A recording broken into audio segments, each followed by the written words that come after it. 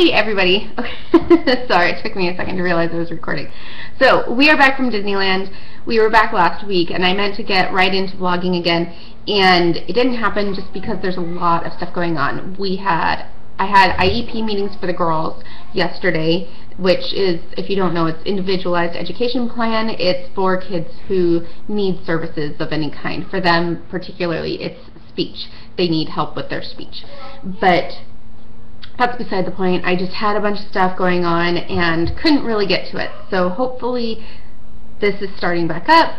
I'm really here for a Wellness Wednesday. I did want to let you know I've had a lot of people ask whether I was going to post a video about Disneyland and whether I was going to post Disneyland footage. And I am, but not on YouTube. The girls will never be on YouTube, face-wise. You'll be able to hear their voices. Sometimes I might upload videos without their heads, but I'm not going to post their faces and their voices together on YouTube. I don't know if that makes any sense. Anyway, so to answer that question, their face will not be on YouTube until such a time where I feel safe about it, but at this point I don't feel safe about it. We had a fantastic time. Unfortunately, this anniversary is such a good one for our family, but it is also a bad one for them. So it's kind of a double-edged sword. Well, not a double-edged sword. It's just kind of a good and bad, depending on which way you look at it. So I knew there was going to be some lash out, just like all the other bad anniversaries. Luckily, it didn't really happen until we came back home from Disneyland, but now it's coming out. So we're having some temper tantrum issues, and hopefully we'll get over those soon. I'm super excited because I'm about to take them to swim lessons. I was a swim teacher for 5 years, but right now there's a new swim school that's about to open up, and because of that, they have no facility, but they're trying to get customers in, and they're giving free swim lessons until their facility opens at a different facility. So I figured, hey, free swim lessons, why not? Wellness wise, I gained a bit of water weight, which is pretty normal for me, especially when I drive a lot. My body just retains water like crazy. And I thought AF was coming, but she hasn't shown yet, so I'm not sure where she is. But weight-wise, I had gone from 187 up to 190. And I suspected that was mostly water weight, and it was, thank goodness, because I dang near cried when I stepped on the scale. I left it for a few days after we got back, and then I figured, okay, I've got to bite the bullet. I might as well just take a look, see where we're at.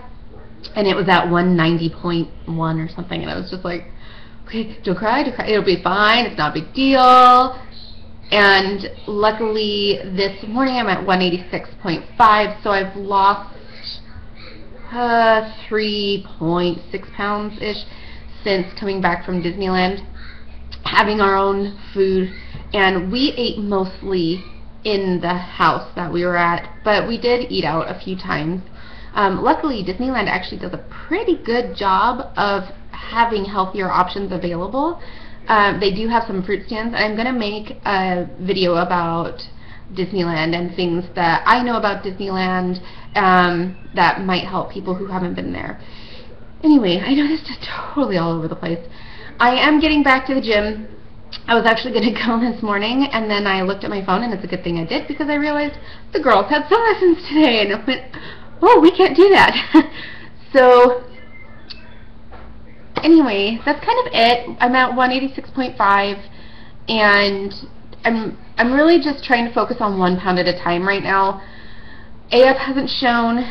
I did test because it was like CD 30 something, and my doctor, my IVF doctor, emailed and said, hey, have you started your cycle yet? So I tested just in case. It was negative. If it doesn't show by probably next Sunday, I will test again and then email my doctor and say, what do we want to do?